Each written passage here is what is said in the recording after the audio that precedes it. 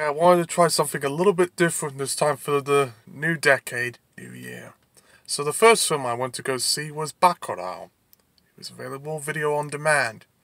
It's the story of a community of Brazilians who live in something that they dub as a sertão, which they otherwise, is translated as an outback.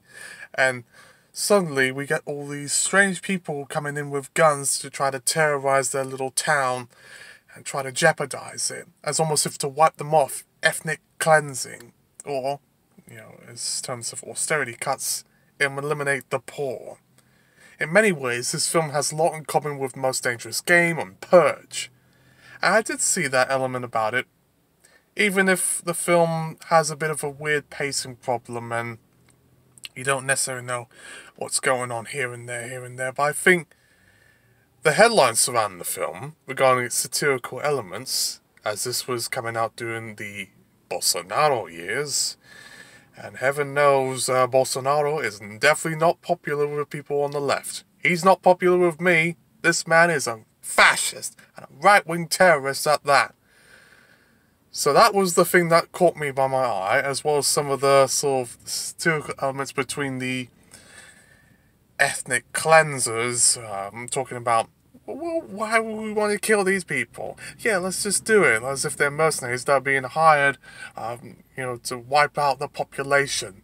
It very much appeals to the sort of disturbed, paranoid views of my existence. And then some.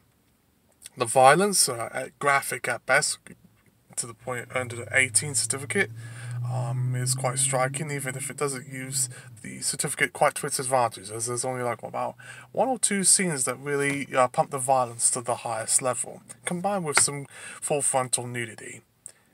If anything, if you want to challenge yourself and go with something foreign or independent, as I want to this year, I want to explore more films that aren't big budget Hollywood fare and stuff that, comes out from the US and the UK.